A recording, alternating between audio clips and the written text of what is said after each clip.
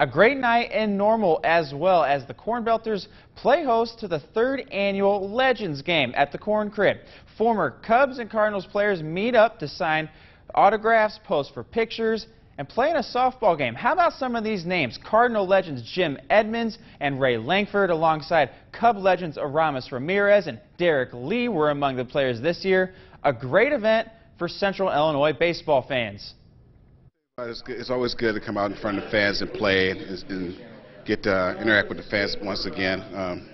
And plus, still a lot of guys you haven't seen in years, because once you're done playing ball, a lot of guys live in different states. So to get together, reminisce about old times, and go out and have a good time.